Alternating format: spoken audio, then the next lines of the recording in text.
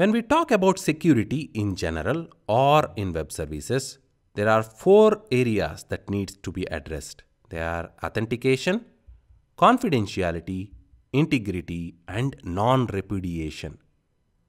Let's take a look at each of these with a use case of online shopping. Let's say we are building an e-commerce application called eMart, where the customer purchases something and he makes a payment. When he makes a payment, our eMart will call into the bank's payment gateway web service. When it does that, the bank will ask eMart to provide authentication information, which is username and password usually. Otherwise, any hacker, a friendly neighborhood hacker, can hack into the bank's payment gateway. The process of exchanging username and password and making sure that it is really the eMart application that is accessing the bank's payment gateway is called authentication, and only then the bank will respond. In the WS security standard, there are 3 ways to do authentication using username token profile, X509 certificates, and SAML.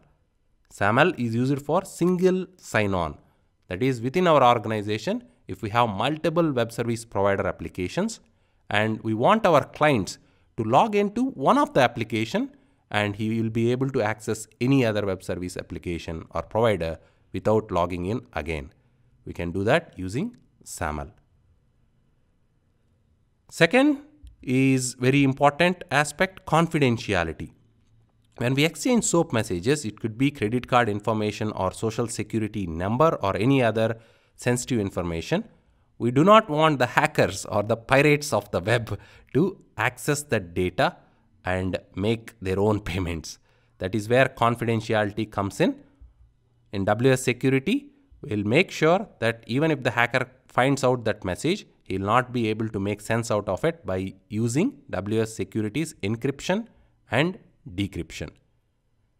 That is, on the client side, when the message is sent, we encrypt it. On the server side, we'll decrypt it. And on the other way back, we'll encrypt the response. On the client side, we'll decrypt it. We will work hands-on on all that later on. Third is integrity of the message. This is where we ensure that the message that is sent by the client application is exactly the same message that is received by the server application, and no other hacker who likes to add random stuff will add stuff to our message which can crash our server-side application when it is run. He can add scripts that when run can crash our database or the application server.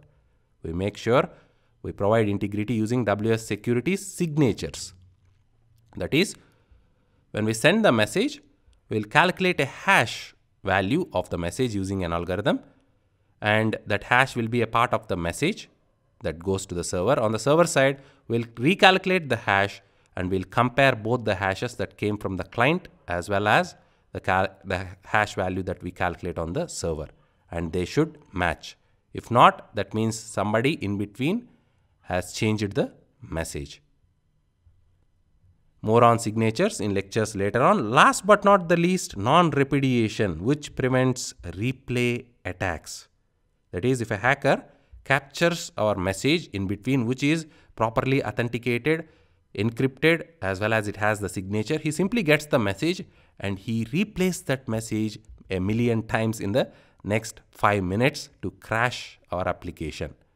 WS security provides timestamp to not do replay attacks or to stop replay attacks from happening. You are going to implement all these in the next few lectures. Username token profile to authenticate, encryption and decryption using public keys and private keys, integrity using signatures, and finally you will use the timestamp to prevent replay attacks.